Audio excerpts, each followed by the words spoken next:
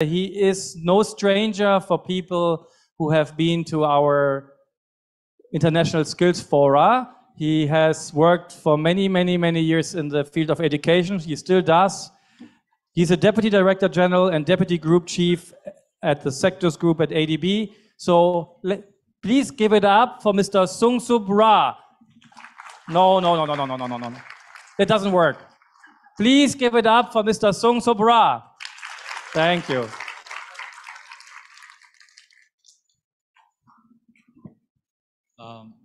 One of my friends told me, usually after lunch, we'll have a so-called soft neck syndrome. That's quite not just only, and then also another, then that's quite serious disease and symptom. Perhaps we need to go and doctor get prescription. But hope that many of you already overcome that syndrome. All right, so this is very challenging session because many of you are joining after lunch with this soft neck syndrome. Perhaps some of you have it, but let's work together, overcome that syndrome. Today we have 5 distinguished the Vice Chancellor and the President from India, Korea, Indonesia, and also the Sri Lanka, all those. It's great pleasure. I think in the morning we have 2 sessions. We talk about the global trends and challenges we are facing.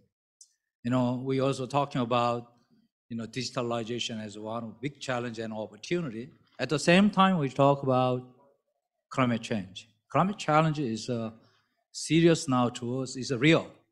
We have this intertwined challenge came to us.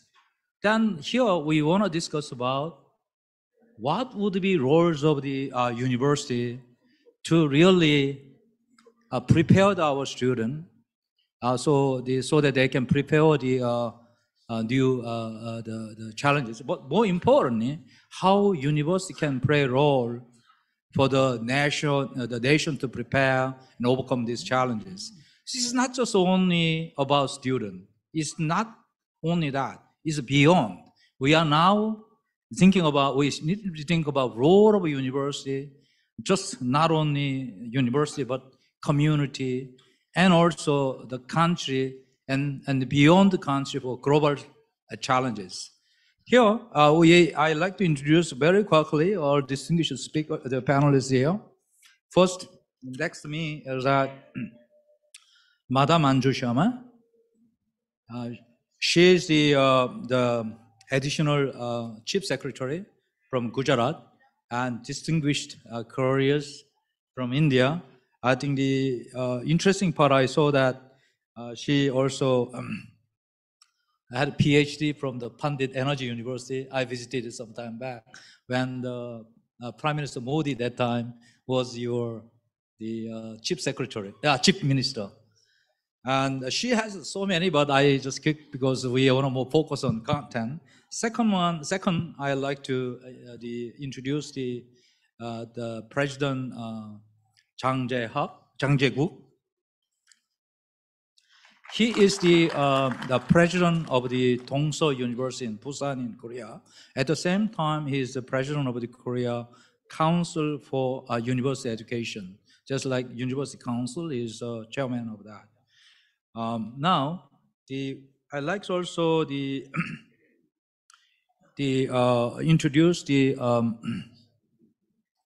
rector, the Ojat, Darojat, and he is now the rector at the Universitas Terbuka, and he has also the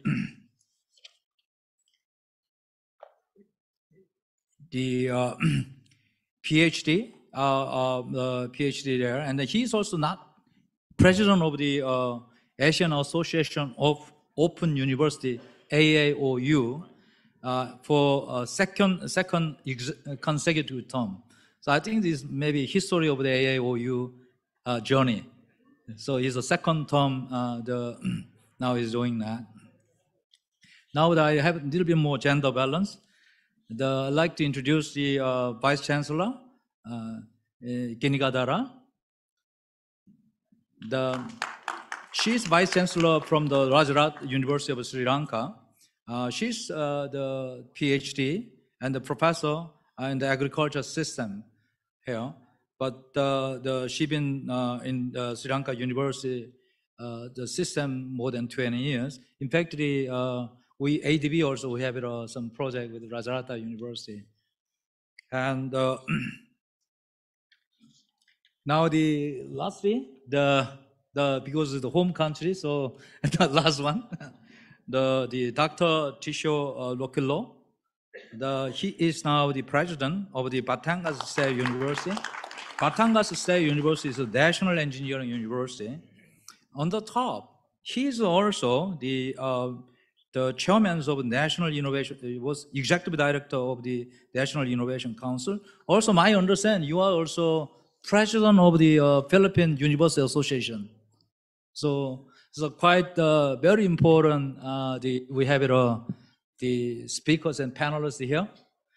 Now, in fact, I have two set of questions. The first question I want to ask you a bit more broad one. You know, a little bit different from what we discussed by the change after listening session 1 and session 2. In the morning, session 1 and session 2, we talk about two intertwined challenges now coming to us. That was digital. Second one is that the climate change. I just wanted to ask all the panelists, same question. Each of you can briefly explain how you really, one thing you want to share with us, what you do to responding this to intertwined challenges as the head of the university, and also you are head of the chairman of the University Council.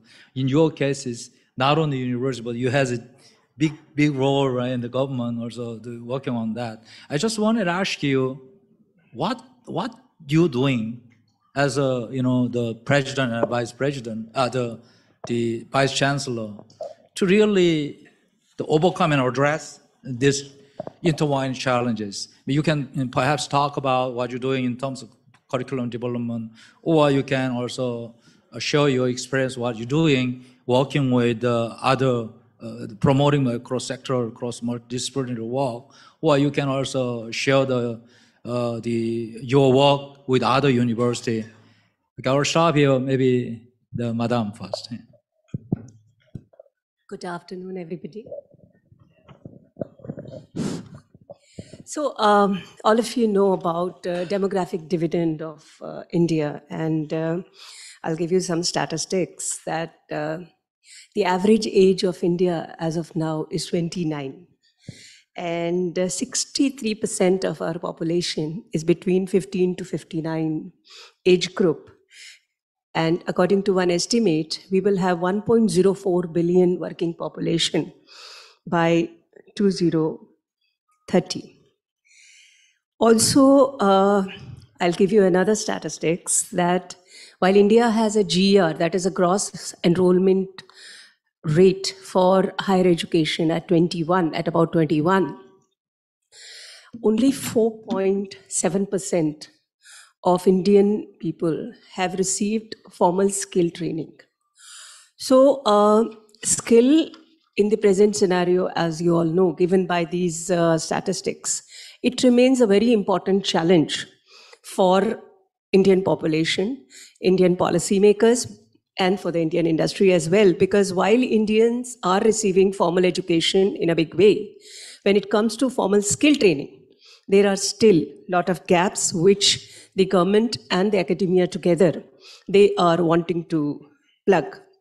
Another interesting statistics I would give you from the World Economic Forum report, the World Jobs report, that 44%, almost 44% of skills all over the world are going to be disrupted in the next 5 years. And 6 in 10 workers will require skill training to meet the challenges that come up with Industry 4.0 or with the advancements in technology. So these are the challenges in which we are working, and we are now focusing a lot on skill development. We are focusing a lot on upskilling, reskilling the Indian workforce and aligning them with the emerging technologies and giving a lot of Industry 4.0 centric training, developing the ecosystem for that, and also academia is a very important partner. And our new education policy 2020, it emphasized a lot of skill development and vocational education to be put together with formal education when it comes to formal education institutions. The India, great to hear that the population, the average age is 29 only. But now next, sorry to ask the President Chang that the Korea has an aging problem on top of these two problems. So over to you. I really envy you. Yes. First of all, I'd like to thank you for inviting me to this wonderful conference today, and also on this panel. I came all the way from Korea, but you're giving me only 3 minutes to talk. How gracious of you. Yeah. The Korean universities are currently facing or grappling with the 3 major issues. One is, as he mentioned, we are witnessing a significant drop in population. Last year, the birth rate in Korea was only 0.79, 0.78. So that means, in 18 years, put it into perspective, babies born last year was only 240,000 babies were born last year. So all the seats available for freshmen in Korea is 550,000 seats available for freshman people in the college. So you will see what will happen in 18 years' time. The second challenge we have is all the Korean universities are facing significant financial difficulties due to 15-year freeze on tuition fees. As you know, Koreans really put a lot of put priority on education. So all the people have something to say about higher education. So the politicians, they sometimes go like populistic policies, and they forced us to freeze the tuition fees, for 15 years. So that as a result, all the Korean universities are facing financial difficulties. And third, what we are facing is astonishingly burdensome regulatory and the legal framework that hinders universities from embracing innovation in the era of digital transformation. I will talk about a little bit more about this, but the current government is trying to lift all these regulatory or legal hindrance to encourage universities to be more innovative. But still, all the universities are challenging these 3 very difficult challenges. So it's a really important role for universities to overcome these 3 challenges. So I will talk more later on these issues later. Yeah. Well noted about your concern that 3 minutes warning we give all the way you come from Korea. But it's quite interesting now that India, we talk about population dividend. But in Korea, they talk about declining the population, and I think the world's lowest population, the fertility rate we are talking, right? And then all the policy constraints from government. Now we have perhaps the most dynamic the president in Philippines. So the professor, the Rockler, over to you. Thank you very much, first to ADB for inviting me here and have this opportunity to share with you some issues and concerns in Philippine higher education, specifically those affecting state universities and colleges. This is my first time to attend the Skills Forum in ADB. My first time, and yet I was invited to be a resource person. So in the Philippines, we are a third world country, and I don't know if we will be proud that tertiary higher education is free. Those who are in state universities and colleges. We have more than 2,000 HEIs, or higher education institutions in the country. Of that, that's 2,000, that's small, medium, large universities and colleges. Of that, over 2,000 higher education institutions, I represent 114 state universities and colleges. And there are also more than 100 local universities and colleges, those created by local government units. Now, as you know, Philippines is that of a growing population. We have over 100 million population. And in terms of students, no, in our HEIs, we have over 4,000 students enrolled in higher education institutions in the Philippines. And in this over 4 million students in higher education institutions, almost half, or around one half, over 2 million, are enrolled in public higher education institutions. In public HEIs, tuition fees and miscellaneous fees are fully free. And because of that, students who are enrolled in private universities tend to transfer, or they now have an influx to our state universities and colleges. But the issue is on our absorptive capacity. Can our state university absorb? So we can only absorb, or we can only accept those what we can absorb. So now this pose challenge in the Philippine higher education. Why? Because recently, the government is not giving full subsidy to those students enrolled in state higher education institutions, despite the fact that it is subscribed in the law that they will be paid full. State universities will be paid full. So now, those are the higher education institutions that absorb the deficiency of the payment for the tuition fee of our students. So it's now a challenge on us, higher education institution managers and leaders, to compensate for this deficiency. Now, on the aspect or dimension on innovation, which is now getting the buzzword wherever you go. So the challenge is for us to innovate. Of course, we have to ensure that these components, or I should say elements of innovation, must be present. The competent people, the infrastructure must be present. So it is now the challenge of school administrators or leaders to provide for this platform on top of what the government provides, the limited support that the government provides. So really, it's how leaders can maximize the resources from private partners. So that's all for now.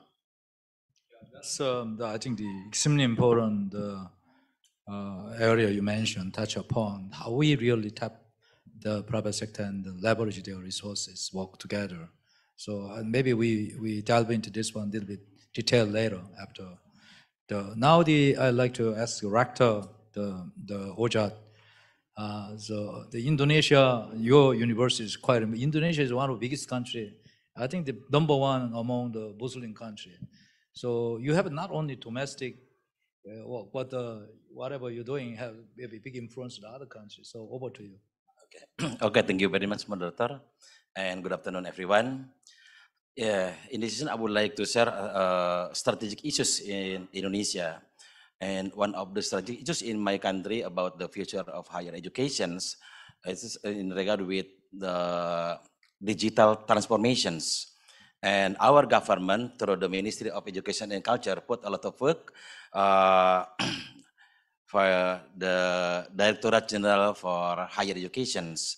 There are some programs, different programs taken by the government, including, but there are two major programs actually. The first one about expanding or widening access to the internet. Indonesia is a developing country. We have about more than 17,000 islands, and we have 5 main islands, including Java, and then Sumatra, Borneo or Kalimantan, and then Sulawesi, and also Papua. So, in the latest year, our government tried to develop or build BTS, bus transceiver stations, to make sure that all people living in remote islands, in a remote area, can have access to the internet. As we know that mostly just only people living in urban or the big city who have access to the internet, but not for people in remote islands. And there are many Indonesians living in remote islands. So that's why our government put a lot of work to build BTS to provide access. Providing access is very challenging in my country. As a rector of Terbuka, is the only university, state university employing distance learning. It is very challenging for me to provide online learning services for people living in remote island because they don't have access. So that's why our government try a lot of work to widening access to the government, to the people of Indonesia to access. This is the first issue. And the second issue about enhancing internet and digital literacy level. It is also very challenging in my country because there are many people in my country, including new students, join with my university don't have capacity. That's why we have a lot of work to educate them, to advise them how to use the internet, to computer, and this is a big issue. Then our ministry, the Ministry of Education and Culture, very intensive, stating that it is very important for us to integrate the advance of technology in our institutional process, in teaching learning process. No, we are, this is a new entrance in my university actually after, during and after COVID-19 outbreak. There are many conventional universities also adopt and adapt distance learning model in my country. So, you know, my university has been launched by the government, established in 4 September in 1984, 13 years ago. So our university is have a monopoly in terms of distance education. But now, after, during and after COVID-19 outbreak, there are many conventional universities also offering distance learning. And this is a new policy from the government. And I think this is a good to provide opportunity to all people, innocent people, to have higher educations. And then also our government try to promoting massive open online courses, MOOCs, in my country by establishing Indonesian Cyber Education Institute. Indonesian Cyber Education Institute is a marketplace for online learning services from the Indonesian, not only for state university, but also for private one. So this is very good. So all Indonesian, including general audience, can access to the ICE Institute to have MOOCs or massive open courses, and this is very good to enhance in terms of digital transformations.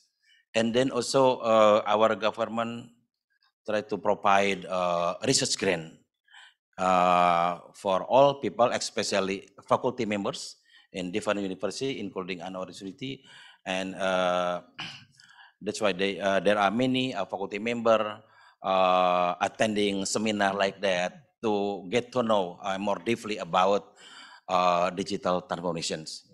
Thank you. Great, quite detailed the introduction about your government initiative and you're doing. Now we go to Rajarata University, the Vice Chancellor, Ginigaddara. Since we spent a bit time, so I try to move very quickly. Very shortly, can you share what you're doing, university level or the government level, to address the intertwined challenge? I think you are also from agriculture. Perhaps you can offer a lot. But can you do a bit more briefly, so that we can move to the second round of questions? Thank you. Thank you. Good afternoon to everyone. And first of all, thank you very much, ADB, for inviting me for this skills forum. Just, if we go back to 5 years, get a cross-section of the university graduates, we can see very clearly around 20% of Sri Lankan graduates are from science and technology, where around 80% is from liberal arts. Where the country is finding, and graduates are finding, huge problem of finding employment. There was a lot of problems of their employability. Recognizing them clearly, now the government is more towards increasing the graduates from science and technology, meantime, reducing the number of graduates from liberal arts and social sciences in order to find some solutions for the employability problems, as well as making our graduates employable and serve for the country and the globe. Parallel to that, starting 12 faculties of technologies, where some of those faculties directly funded for their infrastructural development by the Asian Development Bank, the science and technology graduates or intakes from science and technology is increasing, whereas the social sciences are reducing. So then maybe within another 5 years of time, we might not have a huge issue of employability because the science and technology graduates are increasing across whole country and all the graduates might be moved from science and technology. Meantime, thanks to the COVID pandemic, the Sri Lankan higher education system switched to the online education and digitization and digitalization potentials we are there. Like we touch upon those things. Now, there are degree programs which are offered through online mode, and a lot of digitization and digitalization efforts are accessed by different universities in the whole country. There are 17 government universities, whereas we have some more private universities as well. At the same time, making our graduates employable, every university is getting a lot of concerns on putting up entrepreneurship culture inside the university, where they are taught in the courses as well as creating such an environment for these graduates to train themselves before getting themselves to this world of work, the entrepreneurial skills. So that effort has been made up everywhere in the all government universities as well as private universities. And the research outputs, maybe the inventions and innovations are commercializing to be benefited, to get a lot of benefits to the general public, which was not there in the past.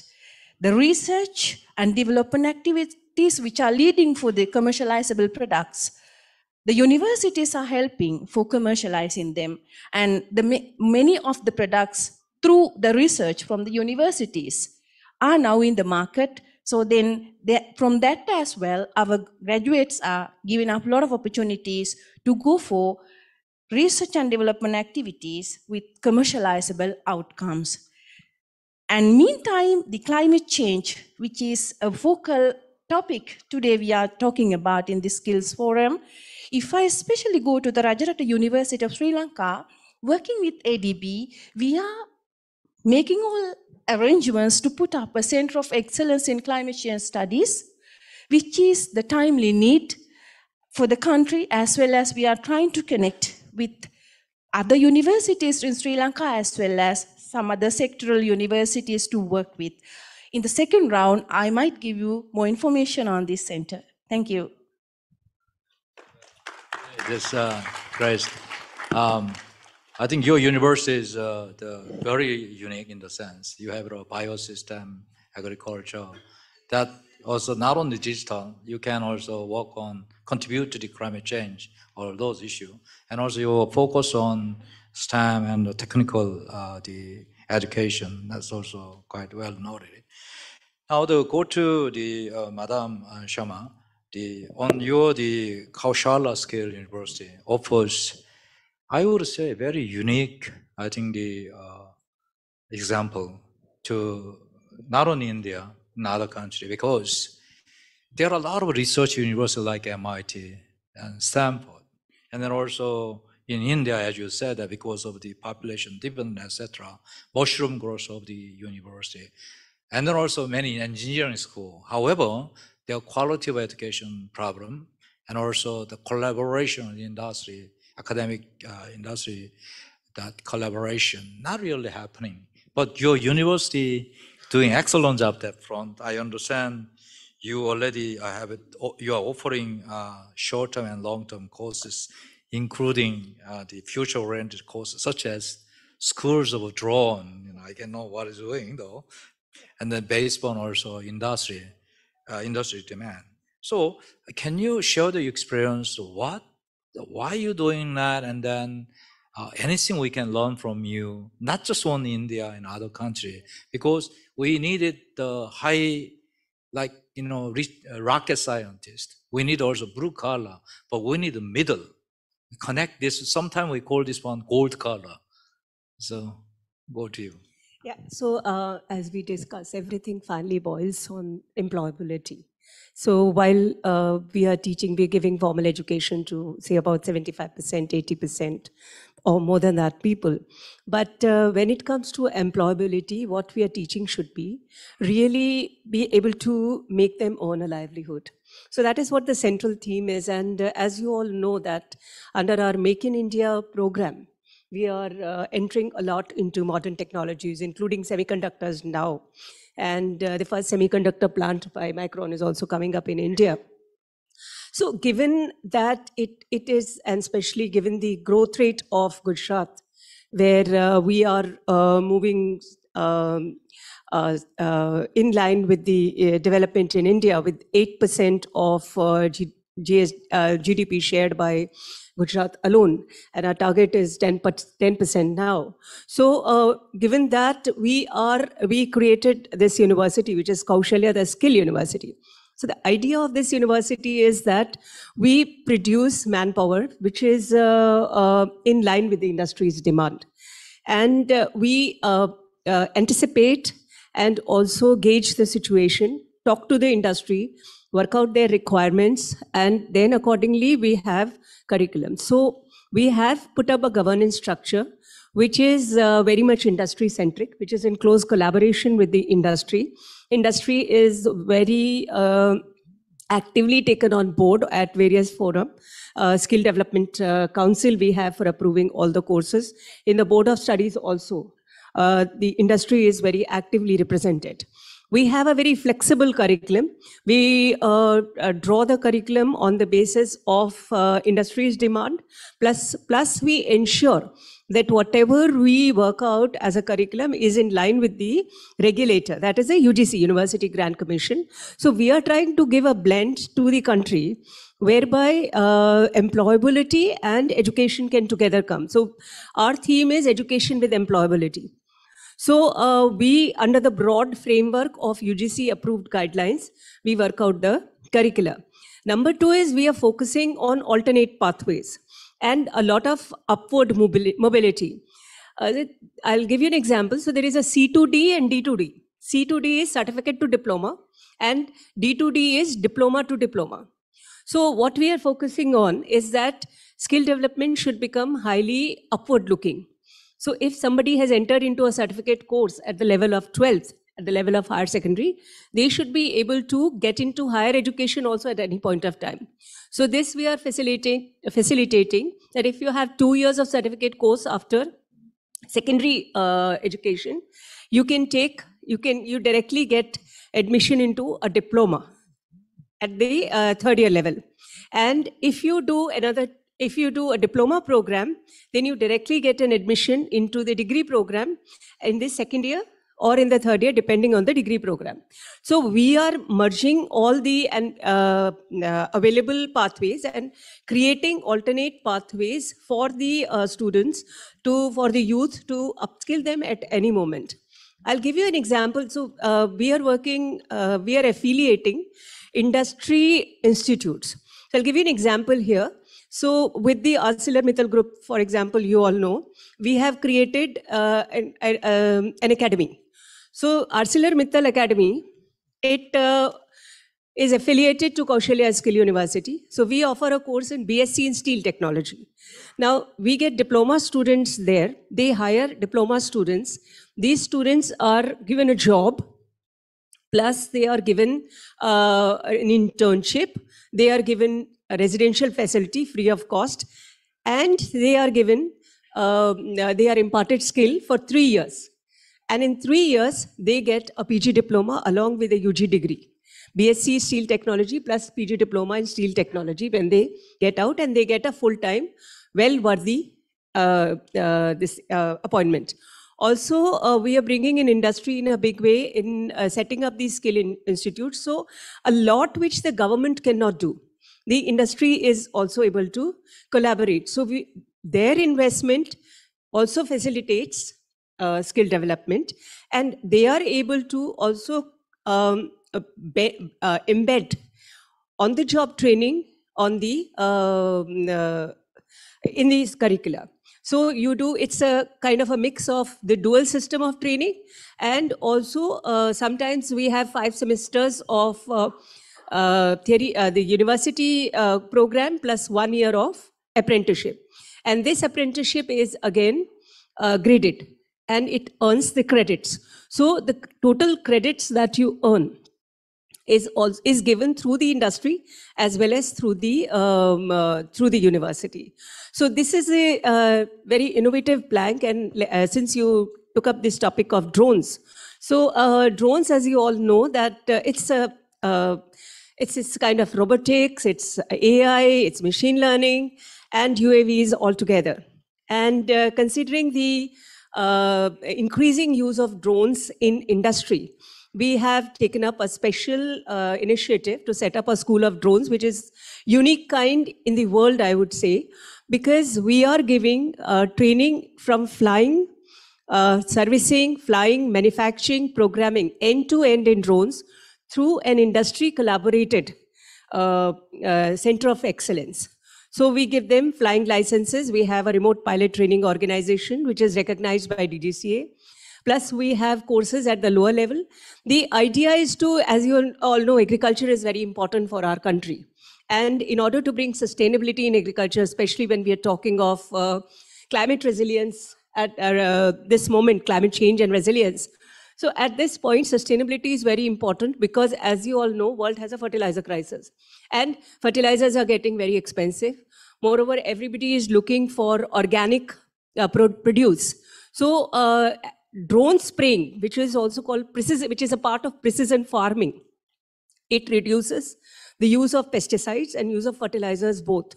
So our Honorable Prime Minister is focusing a lot, one drone for each farm, so that whatever fertilizers and pesticides you use, so every ton of fertilizer that you save is the actual saving. And whatever pesticides that you save are saving for your own health and for the environment as a whole. So keeping that in mind, we are taking drones to across the length and breadth of the country, and we have created a robust ecosystem for that, so that the farmers get training in operating the drones. A large number of drones can be manufactured, and very amply training can be provided in drones at all levels and at all places, even in remote centers.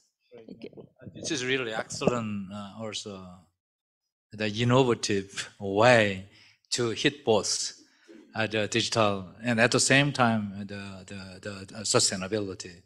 And now go to the President Zhang. You are the president of Dongseo University, which is very well known for academic industry collaboration. And at the beginning, as you said, that the first question, so many challenges you are facing since you are the outside of the Seoul, and then the aging, all those problems there. At the same time, you are the president of the Korea Council of University Education. I just wanted to ask you a question that what the challenge you are facing. Yeah, I would say so many challenges you are facing. It's not, but your way. One of the strategies that I think maybe 3 I thought. One is that the industry academic collaboration. I think Dongseo University also very active for international cooperation also. And also you are also leading university for the promoting also innovation. I just want to give you just all of you 2 minutes each, and because we will be quick and then go respond. Only 2 minutes now? Yeah, 2 minutes all of you. Sorry about that. Getting shorter and shorter. As you said, at Dongseo University is famous for academia and industry cooperation and collaboration, and we have been doing this for many years. And of course, changing the culture of university is quite difficult because most of faculty members are very conservative and they don't want to do something else outside their own field of study. So they are sometimes very hesitant to collaborate or outreach industry. But we have to change the culture of this kind of conservatism. So what we have been doing is we were trying to generate more success stories by collaborating academia and industry. And then we let the faculty members know that this is a really good thing to do. For example, our university is famous for filmmaking and the digital contents. Our university is located in Busan, Korea, and I don't know whether you heard of Busan, but Busan is famous for Busan International Film Festival. So all the famous movie stars and Korean K-pop stars are gathering in Busan. So if you want to see one of the K-pop stars, you have to visit Korea, Busan, and come to our university. Then you can meet BTS and whatever you like. But anyway, what we have been doing was we are closely working together with the Busan International Film Festival, and we invited renowned movie or film personalities to our university so that we can closely work together with the industry. And Busan is trying to become a hub of Asia's film production. So we are working all together with the city of Busan to make this dream come true. And another way of generating success story is that we have a distinctive example. It's called class selling. We basically sell our courses to industry. So the industry, a company buying our courses. So what they do is, all the companies have their issues, right? For example, they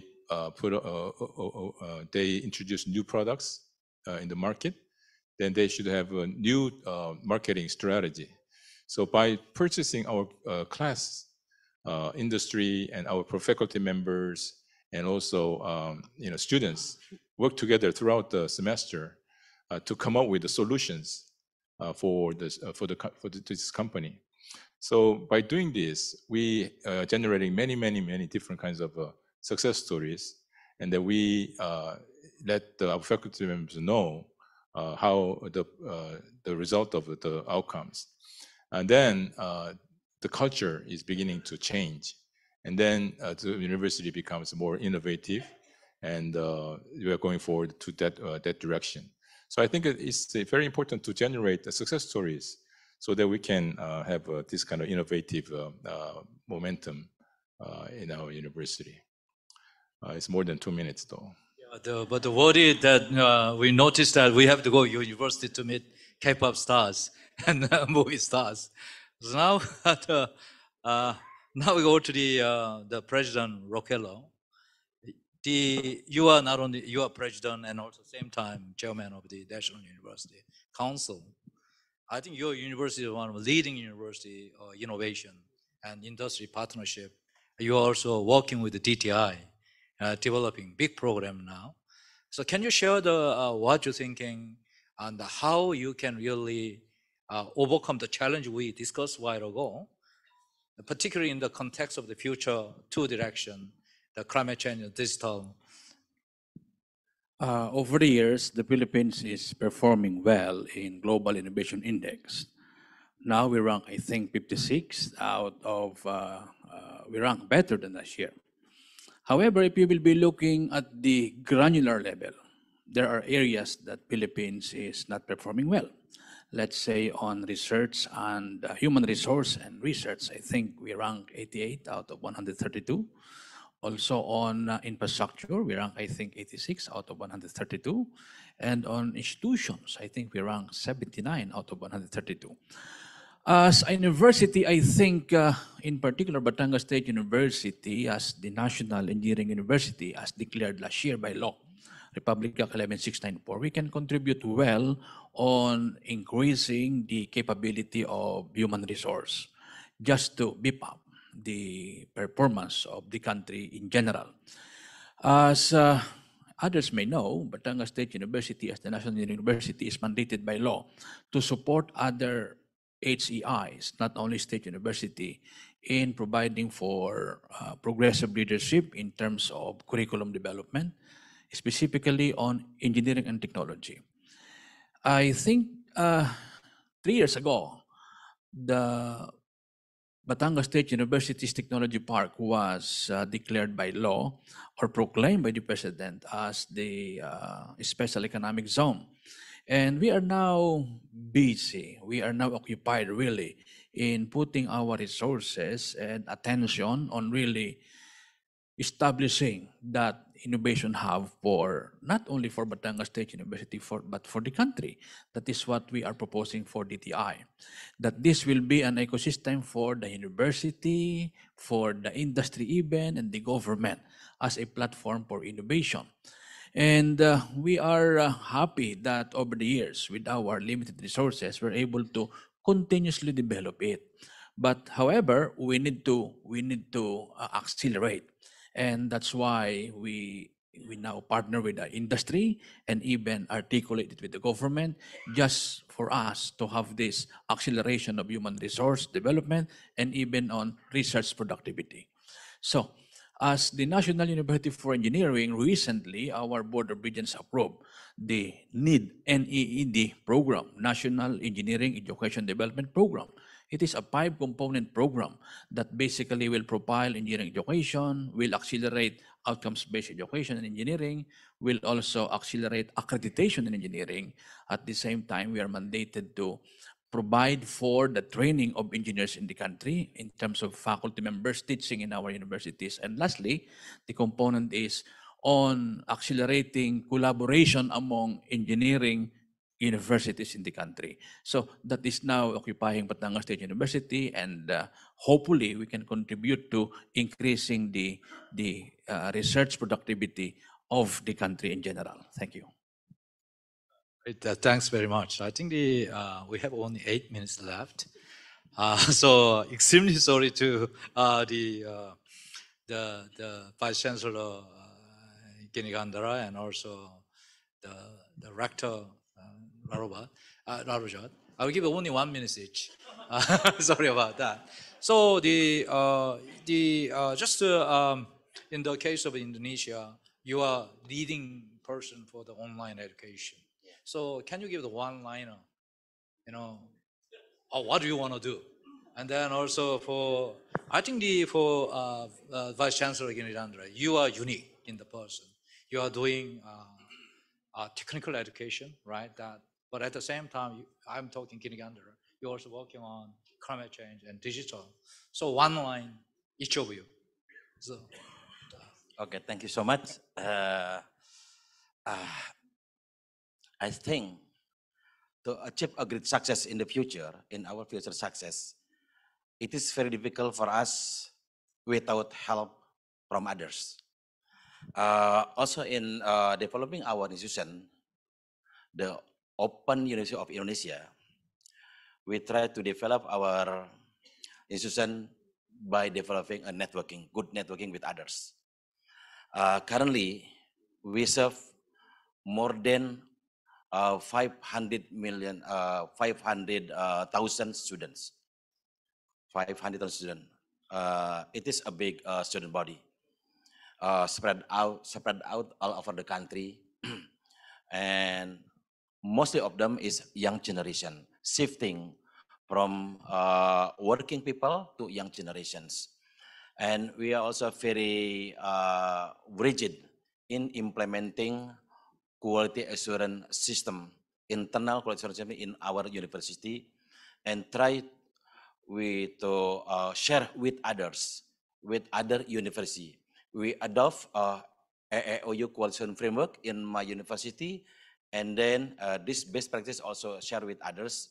So we are getting involved in many different forums. In ASEAN, we have OU Pipe.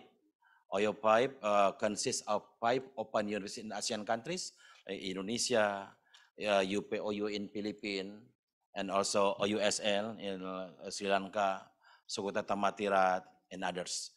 we conduct annual conference with others just to share our knowledge and experience and sharing our best practice. And also we have AOU, ASEAN Association of Open Universities. This is a good association to share with others about our practice. And by doing that, I think we can grow together. Thank you. Great, yeah. Thank you. Just to share the Center of Excellence in Climate Change attached to the Rajarata University of Sri Lanka, why we plan to establish this center. Climate change is a timely felt scenario for the whole country as well as whole globe.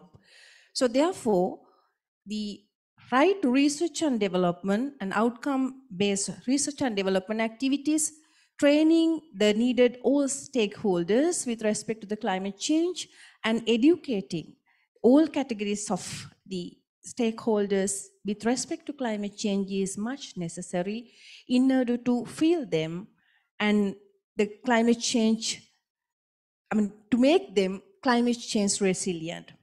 Hence, this center was established at Rajarata University of Sri Lanka to make outcome-oriented research and development activities with respect to climate change, and then assessing different climate change vulnerability to build resilience at local, regional, and national level, and educating, training, and making students aware, the policymakers and the general public on climate change and the mitigation and adaptation strategies, and even to formulate regional policies and help these policymakers as well as implementers with respect to climate change to work with a sensitive mind. Rajarata University having 6 faculties, the management, social sciences, applied sciences, technology, agriculture, social sciences, we all are working together in this center in a multidisciplinary manner in order to find solutions for the climate changes as well as mitigation and adaptation strategies. And once this center is built up, we are planning to get together with all the universities in Sri Lanka and even beyond, going beyond to the region and working with the regional specific climate change scenarios and work with a better mindset up to find solutions and good approaches and to become a more climate resilience. Thank you. Great, you. So the climate change hub and the laboratory, that's one of a very excellent example. We have many questions here. The first question is about the quality education aspect. What is the most common what is the most common ecosystem we need to consider for higher education in producing quality education for our nation, especially in gaining and training and skill education? Also, second question I will already ask to save our time. So I cover 2 questions in this session. Policy and political agenda will be one factor in rethinking future of education in country. Please elaborate how we can make it more effective way to implement these factors to make our higher education looks greater for our country. So first questions regarding this quality education and producing higher education, the quality education for nation. I'd like to ask the Madam and also the President Zhang, just only one line. Yeah, just 5 seconds each. Okay, I think experiential and on-the-job learning and innovation ecosystem is the most important. Innovation. And innovation. I think we have 3 ways of learning things. One is learn by head, then learn by your heart, and then learn by your hand.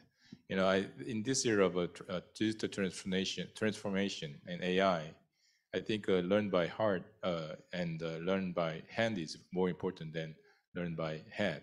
So that's the key, key words really, that I want to say. Yeah, that's. I think already. You want to say one word?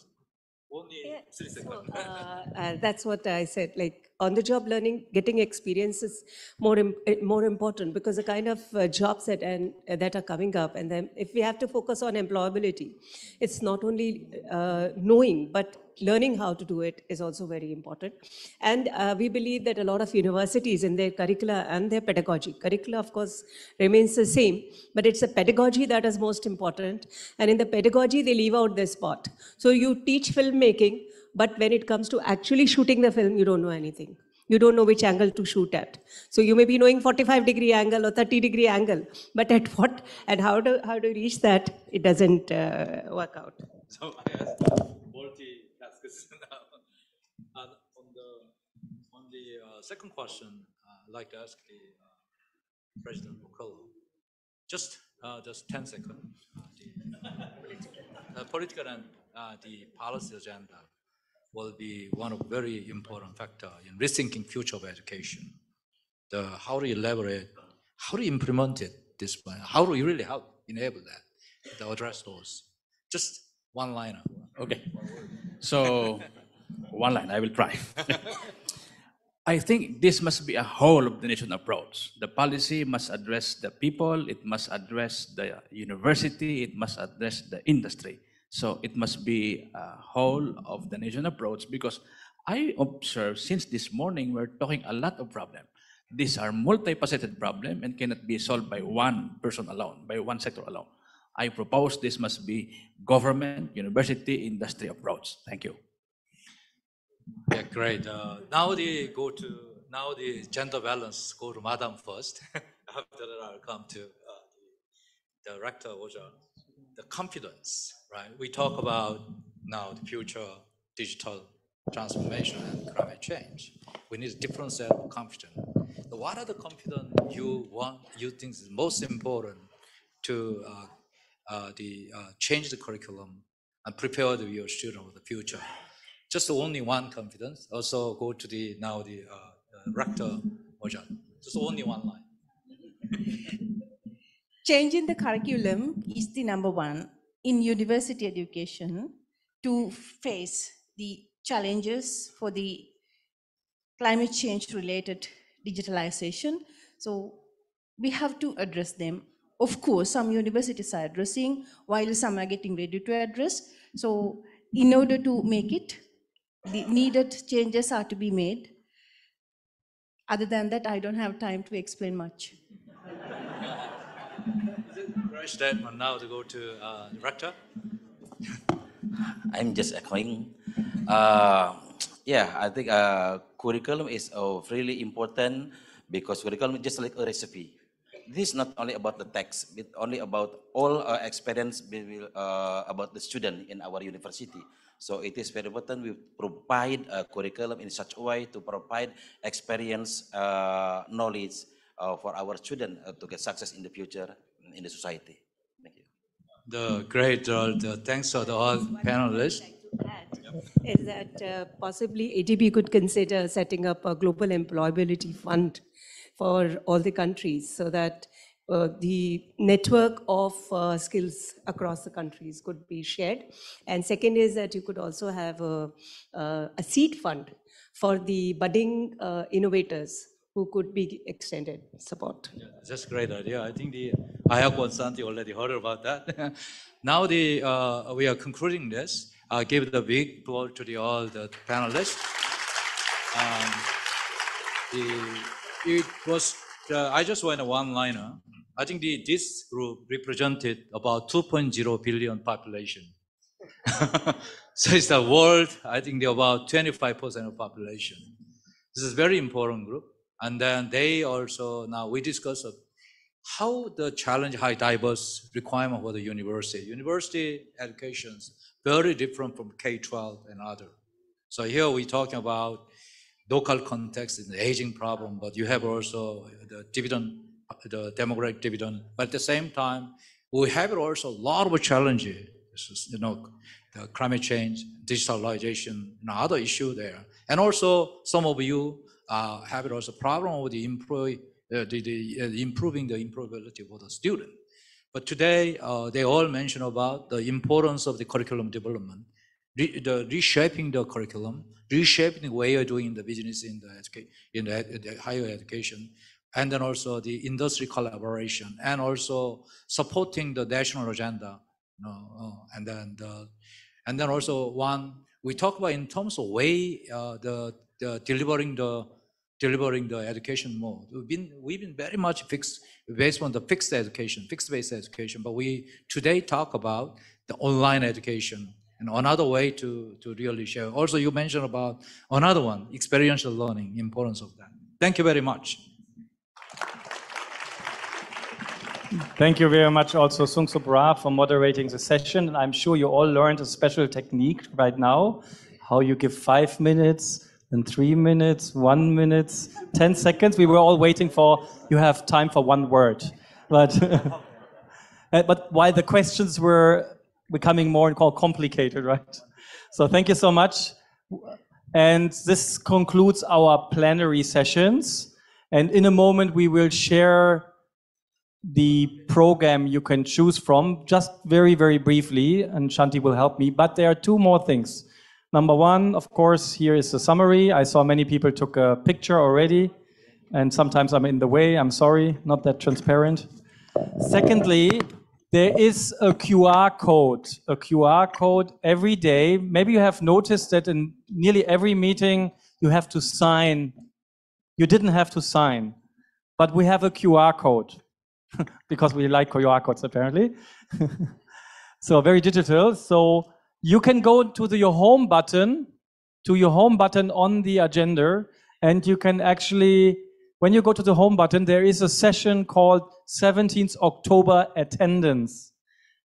You go to the home button, to the home page of your app, Attendance, 17th Attendance, and then you can either click and you can take a QR code, or you check in code 17 Octo.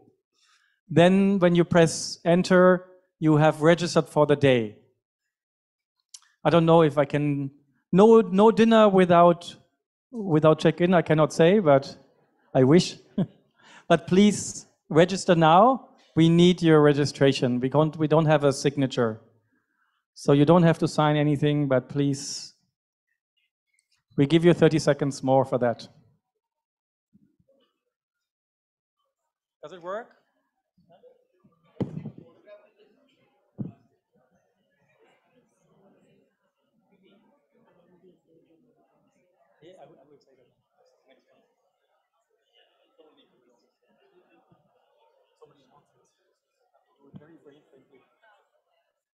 Everybody managed? It's not working. Okay, so we might do an extra session for that in one of the breakouts. Okay. Okay, so, but it should be the home button, 17th October attendance. You can then click on that, and then there is check-in, either with a QR code or with a Octo, 17 Octo. Just remember 17 Octo, you don't need to see it anymore. 17 Octo, just remember. Like at school, remember when the teacher said, remember? 17 Octo. Okay, we have to continue. One of the most important announcements today is we are going to divide into 4 rooms.